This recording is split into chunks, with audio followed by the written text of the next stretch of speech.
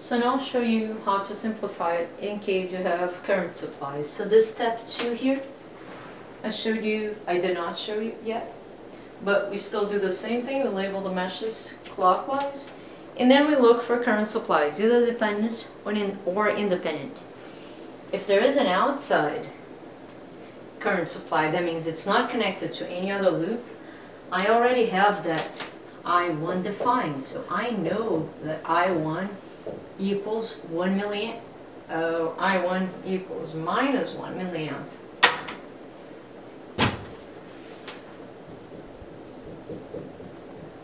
So if it had been in the other direction, in the same direction as I1, then it would be 1 milliamp, but this is going down, and therefore it's minus 1.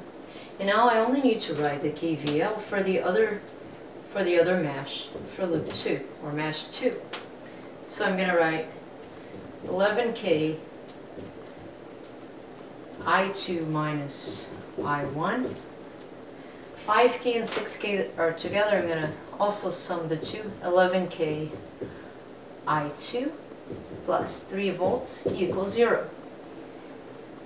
So I have 22 KI2 minus, now 11K times I1, but I1 is minus 1, so I'm going to say plus 11K times 1 milli plus 3 equals 0. 22K I2 plus 11 plus 3 equals 0, so I2 will be minus 14 divided by 22K, which I don't know how much it is. So I'm going to call this 0.7 minus 0.7 milliamps.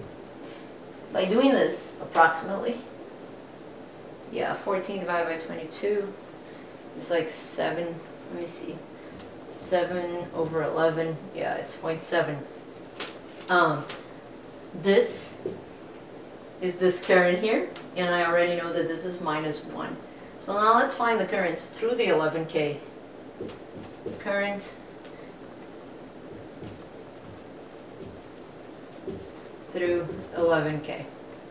I'm going to assume that current is going down, for example, I11. And now I11 equals I1 minus I2. So I11 equals minus 1 milliamp, which is this, minus 0.7 milli.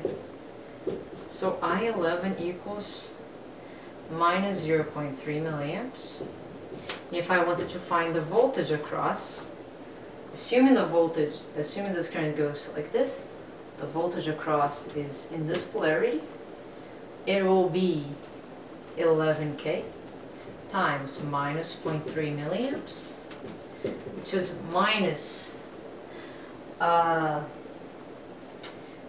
3 volts, 3.3 volts. This is the voltage drop across the 11K ohm resistor for the circuit. I hope I didn't make any mistakes.